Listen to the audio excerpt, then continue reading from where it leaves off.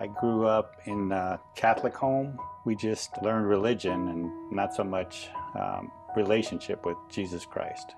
Growing up as a kid, I was an altar boy, went to church regularly, didn't know much about a relationship with Jesus Christ.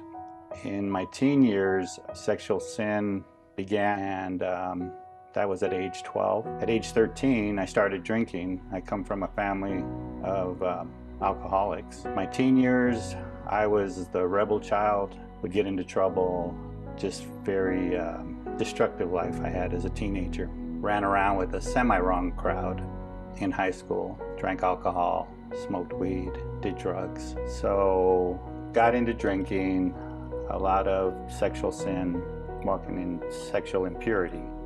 With the drinking, I was getting DWIs, is what it was called in that day. Still, it was coming in and out of jail, basically. And at 27 and a half, I just had this revelation that I needed to change my life. And I stopped drinking July 15th, 1985. But I swore to myself I was not going to be a born-again, Bible-thumping Christian preaching the Word.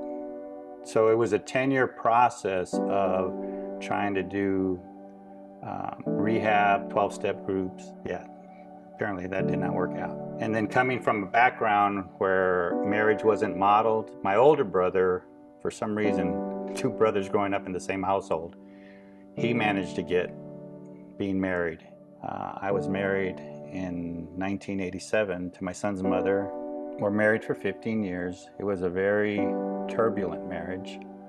We were both headstrong, both unbending, both prideful people.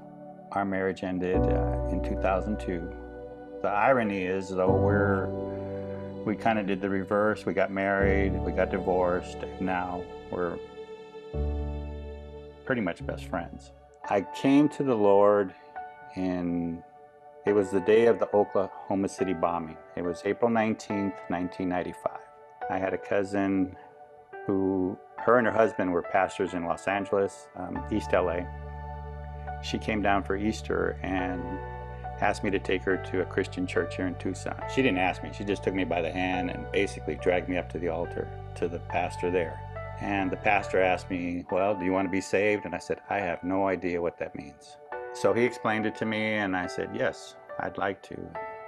Here I am, a 21-year-old born-again Christian. I'd like to say it would be nice if God had blessed me with a singing voice, because I'm thinking of the song Amazing Grace, how sweet the sound that he saved a wretch like me.